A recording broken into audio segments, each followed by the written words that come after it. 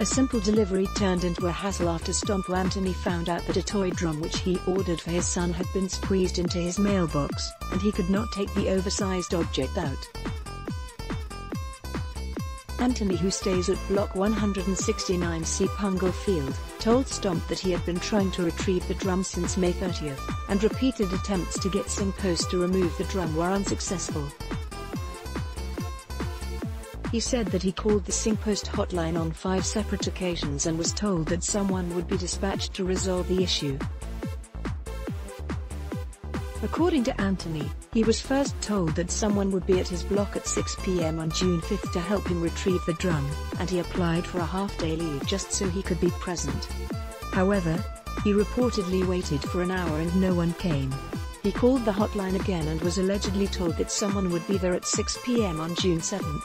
Anthony took a cab home from work on that day and reached home at about 5:45 p.m., only to spend the next hour waiting in vain.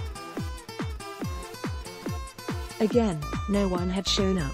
Said Anthony, "I waited until 7 p.m. I was frustrated. Moreover, my block is just a short walk from Punggol 21 Community Club where there is a SingPost branch. So I really cannot understand why this was so difficult.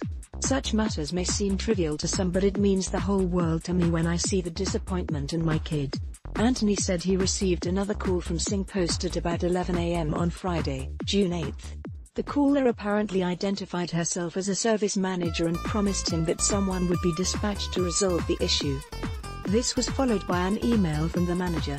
Anthony lamented, "How could the deliveryman just place an oversized object in his mailbox without considering if we are able to retrieve it?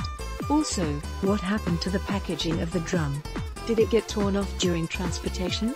In response to a Stomp query on the incident, a SingPost spokesman said, "We regret that a parcel was erroneously placed in a letterbox and we have extended our apology to the affected resident for the inconvenience caused." The item had since been retrieved from the mailbox and delivered to the resident on the 9th of June 2018. Action has been taken against the postman involved in this incident. In addition, we have reminded all team members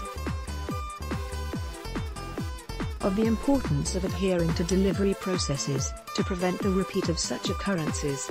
Once again, we apologize to the resident, as well as thank him for his patience in allowing us to rectify the lapses.